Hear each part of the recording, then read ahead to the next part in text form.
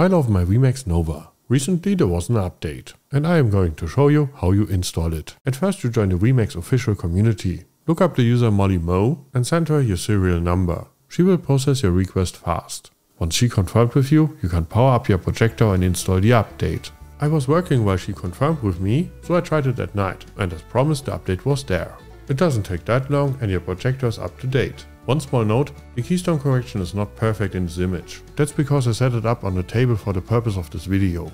If you take care, the picture will look great. It's an 4K projector after all, and a very bright one too. Of course the Wemax Nova is sharp as hell.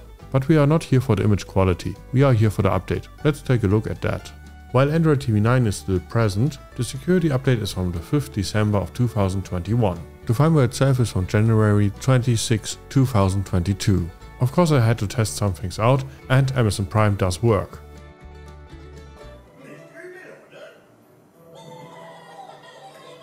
Where we have the Netflix ESN, there was a number before that has now vanished, but the update description said there were only some small fixes, but I think there were some more tweaks, and you will be relieved Netflix does work. Netflix is a problem with many projectors, but not with the Wemax Nova, and as you see, Netflix is no problem anymore. It does run and you don't have to use a mouse. For me that's the most important thing with this update. You still have questions? Leave them in the comments below. And that's it for today. My name is Timon for Nerdbench.